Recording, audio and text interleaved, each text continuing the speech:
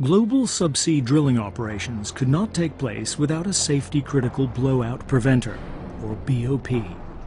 Traditionally, BOPs are controlled and monitored using a MUX system, which relies on an umbilical connection to the drilling vessel.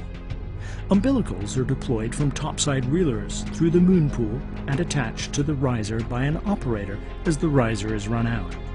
Attaching the umbilical to the riser is a dangerous operation, and the reelers add both cost and deck space overheads to the MUX system.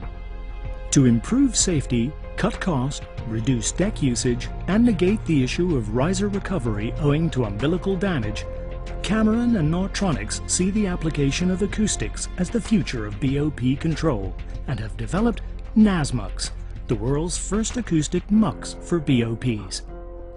NASMUX utilizes existing MUX equipment both topside and subsea, using acoustics to provide communication between them. Let's look at this in more depth. Topside, the tool pusher and driller's panels are located in their traditional positions on the rig.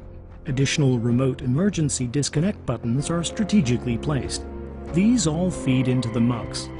However, instead of traditional reels and umbilicals, the MUX is connected to NASMUX topside equipment.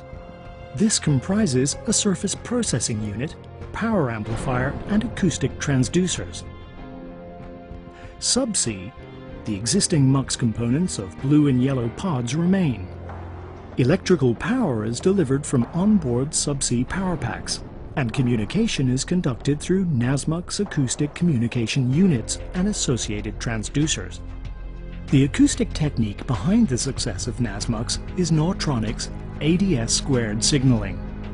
This unique technology has been proven in many areas of offshore operation, including the NASBOP system for subsea isolation device control, introduced by Cameron and Nautronics in 2004.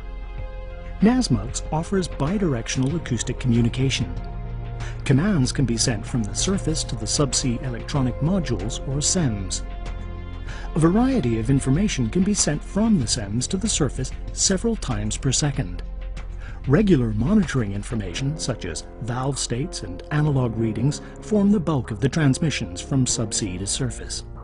The operator can always command a request for specific information as necessary.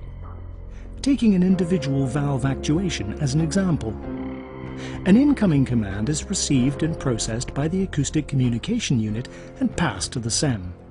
The SEM in turn commands the appropriate solenoid driver module, which drives a pilot valve.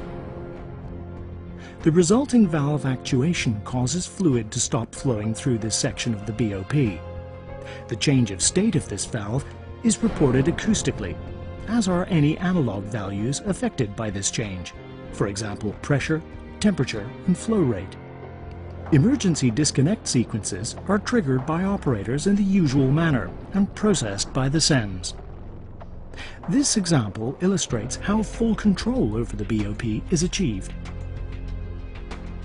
With this revolutionary system, operations benefit from increased safety through a reduction of moon pool activity, elimination of riser recovery and rerun operations caused by umbilical damage, the removal of large reelers on deck, optimizing deck space and offering the potential to use smaller vessels, and unprecedented portability for a MUX control system. NASMUX addresses the safety and reliability issues associated with the umbilicals used for traditional BOP operations. With Nautronics' robust ADS-squared signaling technology, the future of BOP communication lies with acoustics.